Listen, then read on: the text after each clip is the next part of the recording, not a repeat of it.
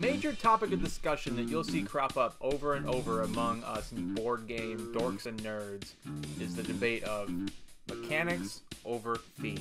Which is more important, mechanics of a game or the theme of a game? Personally, I'm really impressed by games where the theme and the mechanics are so closely knit together that you couldn't have one without the other. Now, there are plenty of games, and honestly, you could pretty much, if you thought hard enough, could re-theme most games, but there are some games where the mechanics wouldn't be as intuitive and wouldn't make as much sense without the theme that it was given. Sometimes it's painfully obvious that the theme informed the mechanics in such a way that you couldn't have one without the other. Games like that actually really impress me. Today on the show, we're going to talk about one game that does exactly that and does it exceedingly well.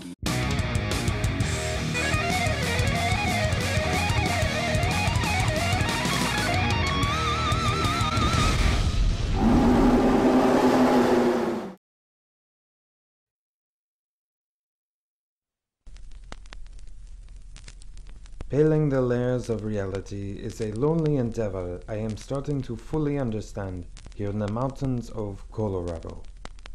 I feel a great burden of responsibility when I discover something new and have no one to share it with. A reporter once came for a niche publication regarding spectral beings and asked me about spirits. I am not sure I provided the answer he sought, but I have continued to ponder the nature of the word spirit. I think we all embody spirit now and again. I have embraced the spirit of discovery. I am not the only one. Countless others have also understood its importance. I see mankind entering a future, both exciting yet troubling. I long to seek out our greatest minds, bring them together in a way that would be interesting to the common man. Not some stuffy room where we attempt to outwit and impress, but in a way that the average mind would be able to understand the wonders we see before us and to fully observe our own daily realities. Like Shakespeare, we will present these concepts to the common people and will be celebrated for doing so.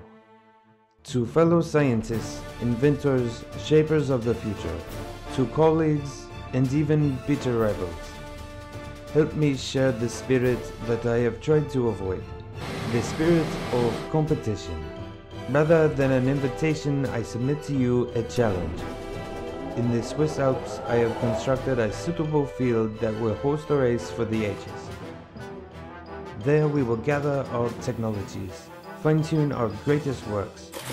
Metal and gears and steam will meet, sparks will fly, wheels will turn, and we will race into the future to the sound of thunderous applause. Ready your vehicles and prepare to demonstrate your talents to the world.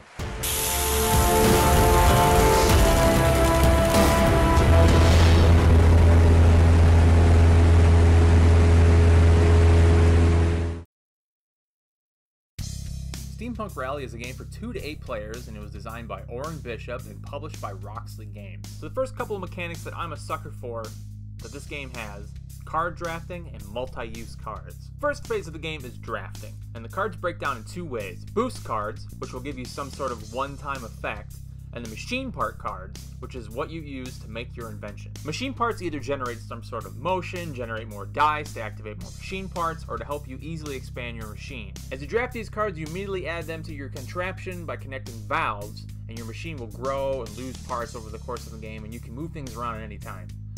Also, cards have some dice or cogs listed on the top right, so that instead of using them as a machine part or stashing them for a boost later, you can simply just discard them for the amount shown. I found a lot of the time that's the main way you end up getting dice, so it's important to kind of weigh the decision as you're doing it. There's a lot of decisions to be made in this game.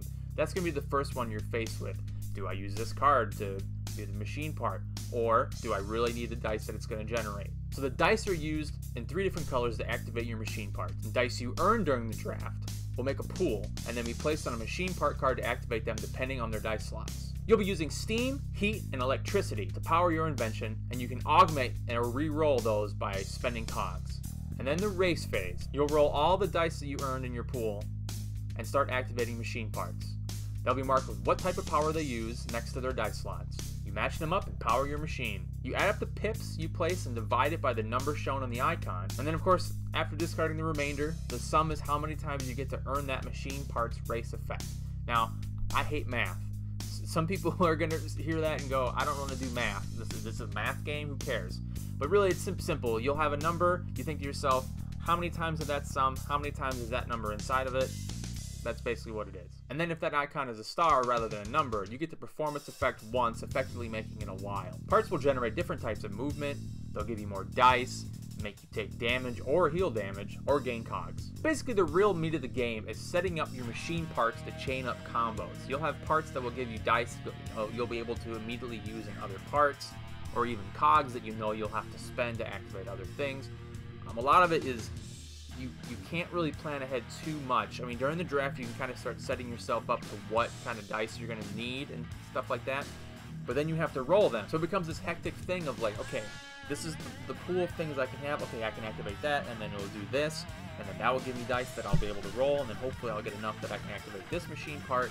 And you're looking ahead and trying to figure out, I need to bolster my defenses so I don't take so much damage that I have to lose a machine part. I definitely need to generate some movement so I can get ahead.